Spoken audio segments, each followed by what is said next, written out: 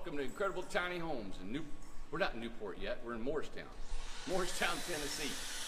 What we've done, this is our, what are we going to call, I like to call it an old age, or the older look. It's an English cottage, and this is the thatch roof that we're putting on our home.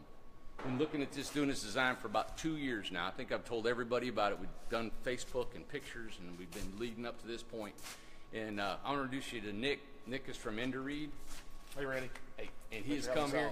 Yeah, you're a project manager. I'm the technical director of the Indereed Thatch Company. Indereed, you're out of what city? We're at Lake City, Florida. Lake City. Yes. He came here today to help us install this. We've never done it before, and they've never done it on a tiny home, I guess. No, we're excited for the opportunity, Randy, to be working with you guys on your tiny homes. You know, we do a lot of project internationally, large-scale commercial projects.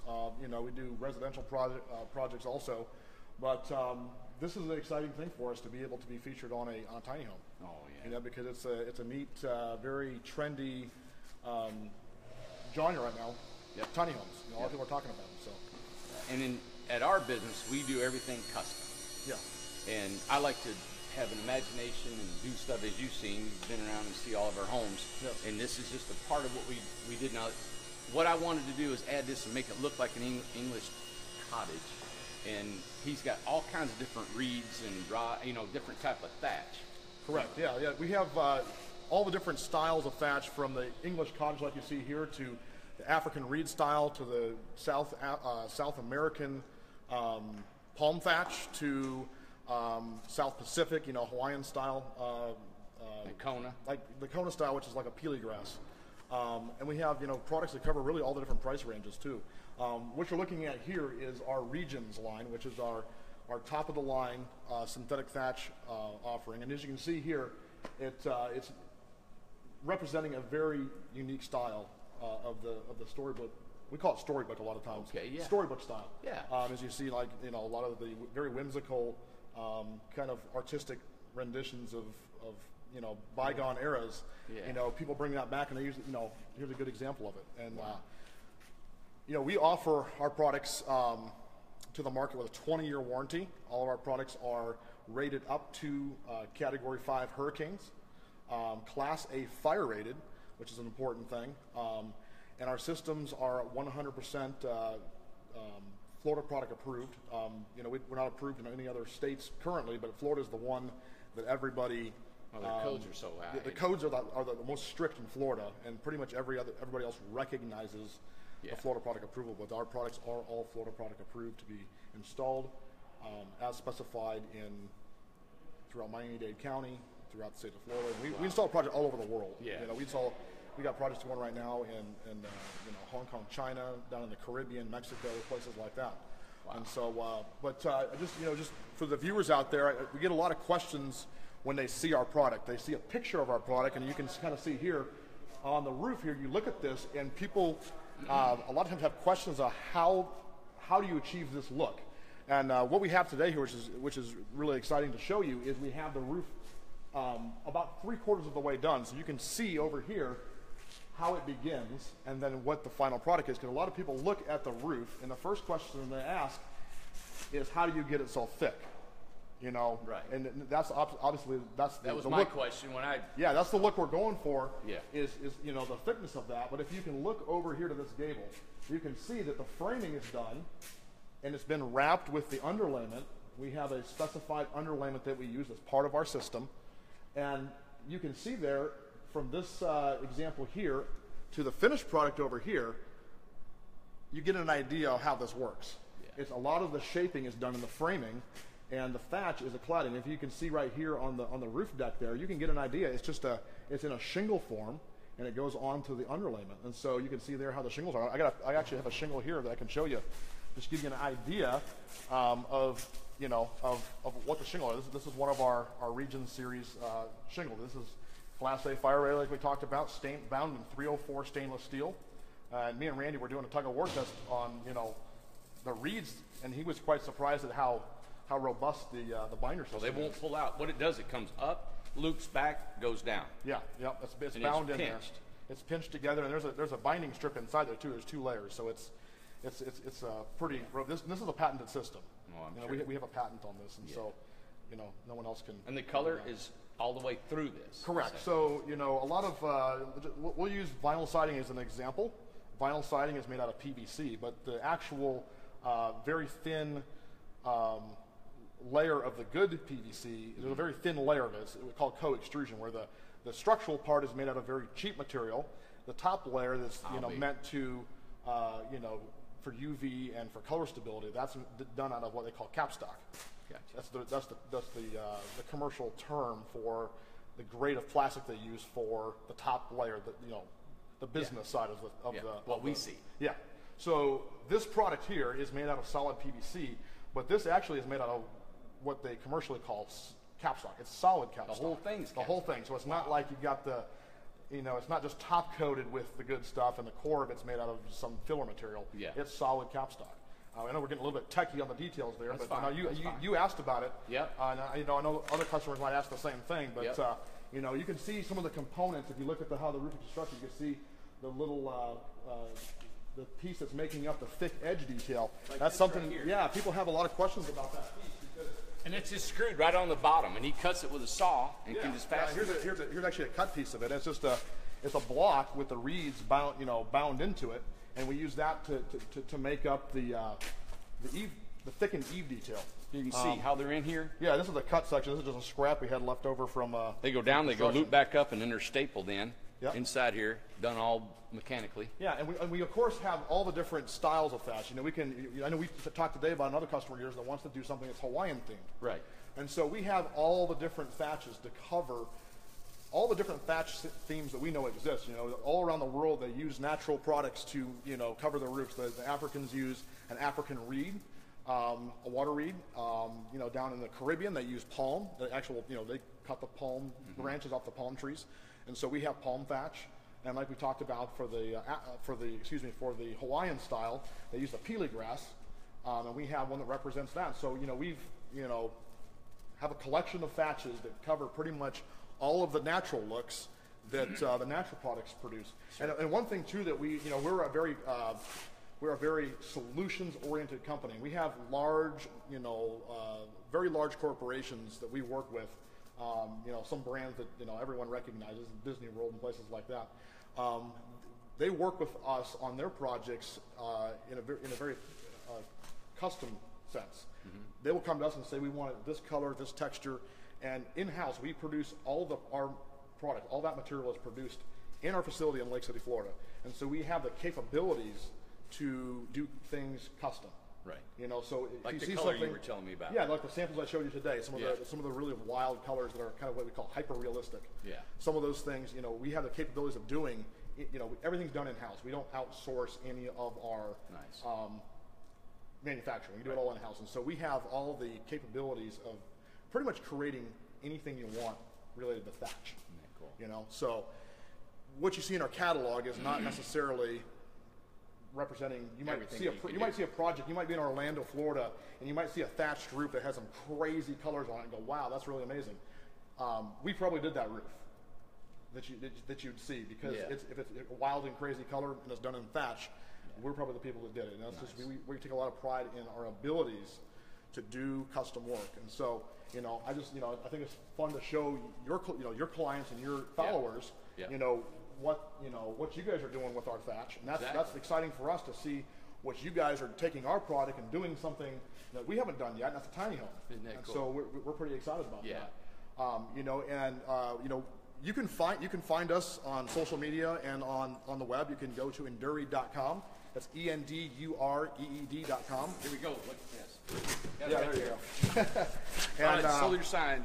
And you can, everybody. You can also follow us. You can follow us on social media. You can find us on Facebook at Endureed Synthetic Thatch, and you can find us on Instagram at Endureed Thatch. And so you can just search hashtag Endureed also and view lots of pictures of maybe projects that we've done that people have tagged us in.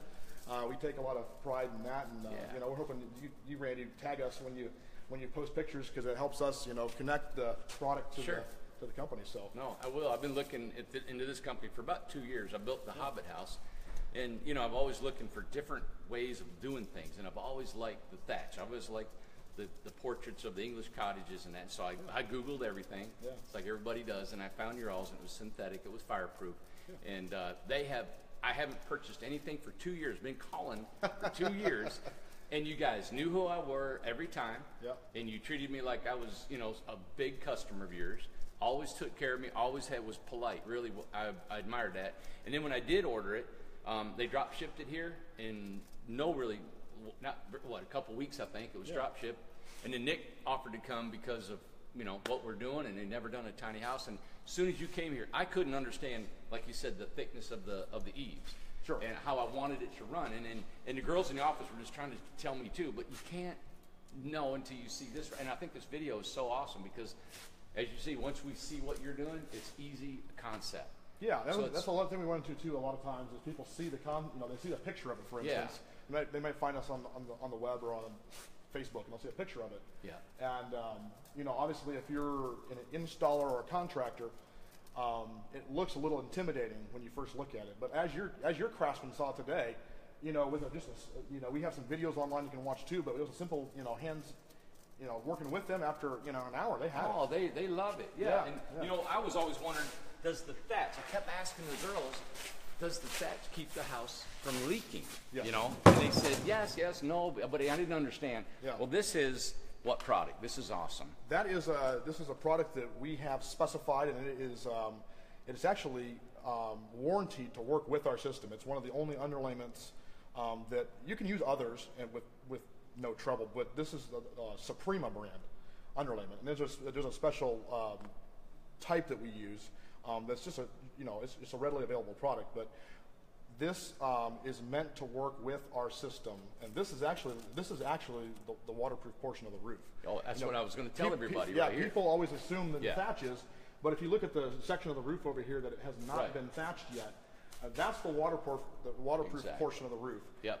And the nails do penetrate through that, but we've been using this product for almost 20 years now and never had an issue with it. And that's why Suprema stands behind us with us your penetrating technique and how you do it. Correct. So they've acknowledged our technique, and they've seen the success with it, and they've partnered with us on the warranty. Nice. So we actually have documentation from them with the warranty, because that's one question a lot of customers get, especially with the architects. They see we specify that, and they want to know, okay, well, we're penetrating with a nail with your system. They want confidence that the whole system is meant to work together, and Suprema is partnered with us on that. Yes. Just look at this stuff. I can't tear it like a shingle. And I'm super strong. I know you are. Oh God, yeah. Look at those guns. This is awesome. It's super sticky. Yeah, if it sticks to itself, look at that. You're kind of done. Yeah, that is. Now so you put that on there. You put this on. Yeah, we're good to go. As you can see, the eave right there, sticking straight out. And then when we wrap the other stuff like he was doing, now we'll put that reed underneath there and go back towards the house, just like you have here in the gable. Yeah. The same concept all the way around. Yep. I got you. But it'll come out this way this time. Correct. It'll run in the direction of the roof plane. Yes. Now when we got up on the top, we had to have the reed. You can actually take this right here, and I'm just going to show what I learned today. Is that if it's straight and you got a roof line that goes that, he took a torch and just heated it a little bit. Yeah, heat gun works a little better, but we had a torch and and he just heated that up, and it just fell right down, and it contoured with the roof line. Yeah, it's just super simple, an amazing product. I'm not the smartest guy in the world, but when I look at this, I'm like, wow, that really looks like it'll last forever. And we warranty it for 20 years. We warranty for 20 years, and our oldest project is down in the Caribbean. We have it. It's going on 18 years now. Well, 17 years and some change that we've had it up there, and we just recently sent some samples back off of a project to the lab to get tested. To kind of see where we're at with it, and it's performing amazingly well. We don't. So it's still there. 20-year warranty, but actual life expectancy. I mean, I wouldn't be surprised if we're pushing 30 years in some locations. It obviously depends on where you're geologically located. If you're geographically, if you're in New Jersey in the snow, or if you're in the Caribbean, your UV situation is different. Yeah. But like I said, going on 18 years now in the Caribbean, excellent performance. And that's you know, because people can guarantee stuff based on scientific information. They'll test it with you know, what they call accelerated weathering and all that. But real world results is really what matters. Oh yeah, and your business, your company, is what, 20 years old? Yeah, the product was developed in you know, in the late 90s. Yeah. In the late 90s, and you know, so it's you know, we actually the same design that we started with, we're still using today. It was, you know, it's a winning concept. That's great. American company, everything they get from is American. And what snow load? 4 foot of snow. It's, you know, the snow load, as far as our thatch is concerned, there's really no.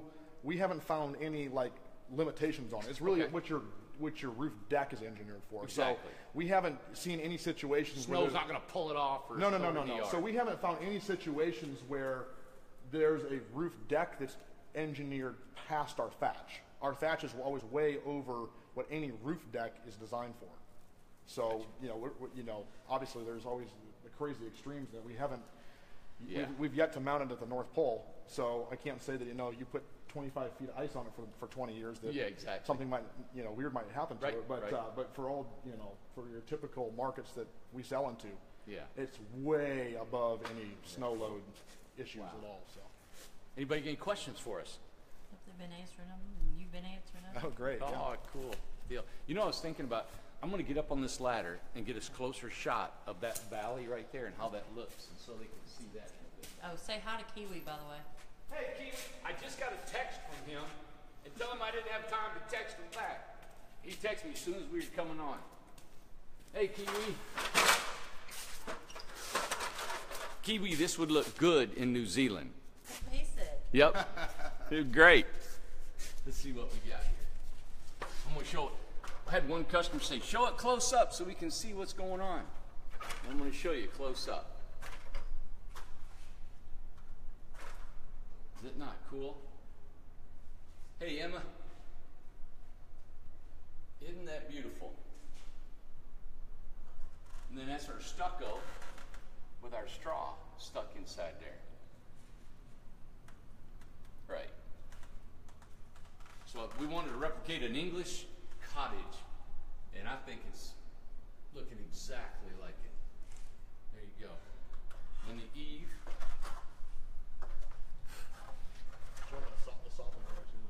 That what now? Oh yeah, let's get over here and do the solid. You get away from that light so we can see it underneath there. Now go on the side over here. That's what's finished. Yep. There's the soffit here.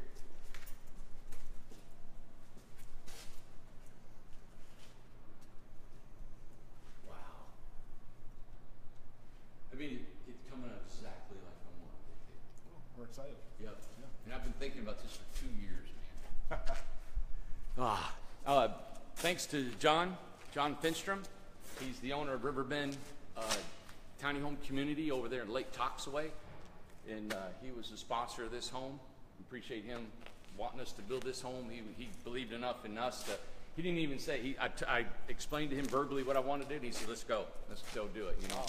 So I just sent him a picture, and he's loving it. We'll be delivering this probably Sunday, Monday, this weekend. It'll be on the road, heading up to North Carolina, you know. Amazing. So yeah, we're excited to feature that you're featuring our thatch on it. I mean, it's you know. Yep. I hope you know, people are inspired with more whimsical and maybe, you know, Caribbean themes or whatever. You know. Yeah. Well, I know we'll do one from Hawaii. Yeah. So we're going to do something with the thatch in that area. Mm-hmm. His place is such in the mountains and the rhododendrons, and it looks so whimsical, I think, with the waterfalls and the creek. Yeah.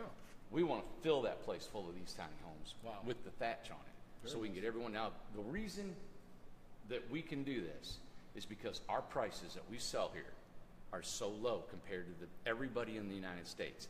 Now, I wanted to show this is not, as you said, a cheap product. This is a high-end product we put on here. But because our prices are low, we're able to put high-end products on here for folks to still enjoy this. Because this is like a product you would have, oh my God, I know. But what I see on the internet, homes are going for $100,000 to $150,000.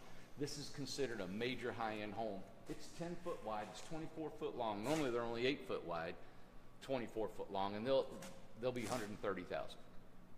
This is under 70 here, the whole house, you know, and with that, such a unique roof line. So we're excited. I'm hoping that we'll do a lot of these, and I just like it. It fits my brain, what I like to think, and your company, I can't express enough of you all coming here, your clientele, go to Enderreed in Lake City, Florida, and they will take care of you, and thank you, man. Yeah, absolutely. Thanks, Randy. Thank you very much. Anybody more questions? Somebody asked if it'll have any kind of gutters. Gutters. We won't have any gutters. Now we've done a lot of projects, especially in the Caribbean, because they like to collect the rainwater. Yeah, how do you work that? So we do a built-in gutter that is maybe located up the roof deck just a little bit from the eave, and we can actually thatch over the water pickup point, and we'll thin the thatch out just a little bit in those locations, but it'll still capture the water. So we got a lot of experience working down in the Caribbean with those scenarios where they still want to have a traditional, island eave, we call it, where you're not having a traditional gutter that kind of, it kind of takes away from the tropical theme. So we've done a lot of that. So we can put gutters and hidden catchments. Yeah. Nice. That's a great question, because all of our homes now are going to be full catchment systems, off grid, and that would be neat. Yeah, we can show you we have some drawing examples that maybe not are quite geared for tiny homes because of the scale of where they're located, but you can appreciate the concept. I can show you some drawings. You can appreciate the concept. So and I always share all my ideas. I didn't keep you guys hidden. Yeah. So now hopefully bunch of tiny guys will start calling you, and you'll be doing it. I won't be the only guy doing it. I wish I could be the only guy doing it. Yeah. But I appreciate you guys' business, and they do multi-million-dollar commercial jobs, and for them to come out and do a small job like this, that shows you about their company, and they fit our mind frame of how we treat people and how we see business. We do projects. We do projects from someone's backyard tiki bar to a multi. We worked on a project in Hong Kong, China, with a $400 million total project, but a $400 million hotel. So we would do everything from a backyard tiki hut to a multi-$100 million hotel chain. So and that's how we are. We'll build anything for anybody, change it around, and so it's a win-win. What do you think, guys? It looks awesome. Yeah, everybody's excited here. Everybody's been asking me, like, grass roof. I have so many questions, even the guys scratching their head. And then I put the stucco, and Bryce and I, my son, we just rammed some straw in there. Yeah. And I said, what do you think? And everybody said, well. They didn't want to hurt your feelings? They didn't say nothing. I'm like, all right. So I had to just hold it in, and I thought, and now it just looks, I think, cool. Yeah. Looks amazing. Well, I appreciate your artistic boldness. You'll just do it. Yeah. Oh, gosh, yeah. A lot of people want to know everybody's opinions, and they just end up going back to just the normal because they got too many opinions for people. I like that you're willing to just. Where'd you sleep last night? You slept in the bunk room. Yeah. So this is crazy. So I get a call from Randy. Typically when I'm on location, I'm just hitting up a hotel, and he says, "You gonna stay in a hotel? You gonna stay at our bunkhouse?" And I was like, "I'm staying at the bunkhouse." That's right. I showed up at this place, and I thought I arrived in Chernobyl. But we had fun, right? Yeah, zombies coming out. Yeah. Oh yeah. So you think about bold. My gosh, who would throw this stuff up and think people would come and stay with us? And we've had just a marvelous time with everybody that's come here. Yeah. And who would ever think?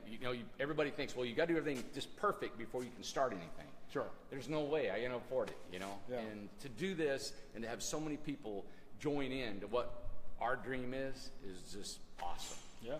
So you guys are part of our dream and part of our progress of going forward. We're happy to be part of it. Any questions, anything? We're good? Hey, everybody, have a good night. Yeah. We'll see you later. We'll probably come on maybe tomorrow night and show it a complete product. Yeah, I think you guys should have it wrapped up pretty quick. Yeah. We got wood floors going in tomorrow. We got rafters inside. A lot of interior decorating going to be done. By Thursday evening, it'll be decorated and ready to show. Because Friday morning, we got a local county is bringing all their government officials here, from the county mayor, the city mayor, the planning commission, the zoning board, the building inspectors, fire marshals will all be here to look at this here. Wow. And every home we have, So I'm an open book. Say, come on and Well, I'll be following it on. I'll be following this house, and obviously, especially on social media. Yeah. See when it's all done. Yeah, so Friday morning, if they'll allow me to film them, it's every time you put them on camera, nobody will talk. So I probably should film them so they won't talk, Right. So, all right. All right. Have a good night. Thanks for tuning in, and we'll bring you back tomorrow periodically throughout the day. All right. Good deal.